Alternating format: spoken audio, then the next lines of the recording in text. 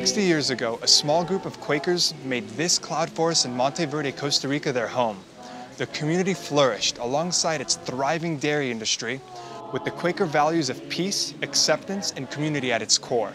Today on A Million Ways to Live, we meet Benito Guidon, son of one of the original founders of the community, who shows us that walking your own unique path in life may be the only way to happiness.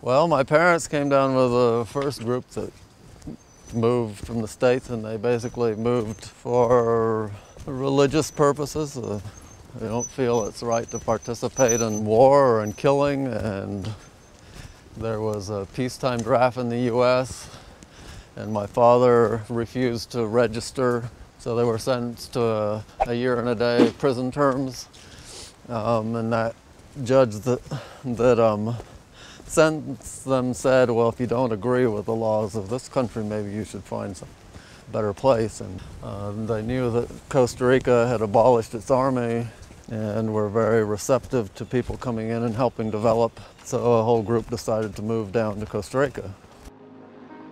The Quaker community of Monteverde is non-programmed, which means there are no pastors. Instead, the group meets in silence, with meetings being more like meditation and people only speaking when they feel compelled and moved spiritually.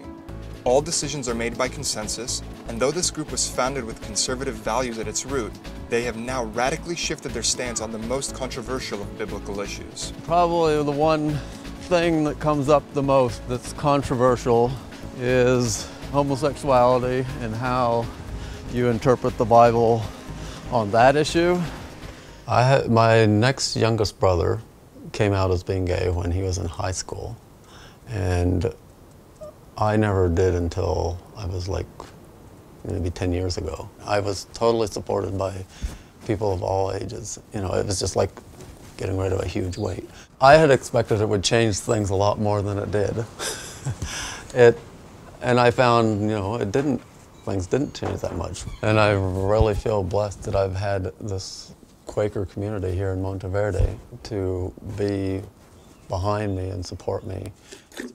Like many Monteverde Quakers, Benito is a passionate dairy farmer. With his small herds of cows and goats, he sells raw milk and cheese to local families and businesses. But he only considers farming to be a hobby rather than a full-time job. He makes sure to leave plenty of time available for his other passions, like playing instruments, singing in the church choir, and his favorite, pine needle basket weaving. Originally I started doing it, you know, as a way to, to make something as a gift.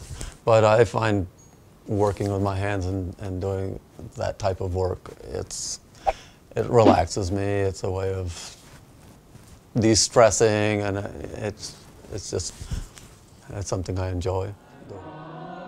Benito is truly his own individual, but that doesn't happen by accident.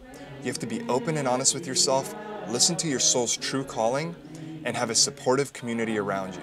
And that's exactly what Monteverde has provided for Benito. Yesterday there was a message given in the meeting about fear and love really being the two emotions, and I am very much aware that this fear that I've always had of being myself and being open makes a big block for your spiritual journey, for moving forward.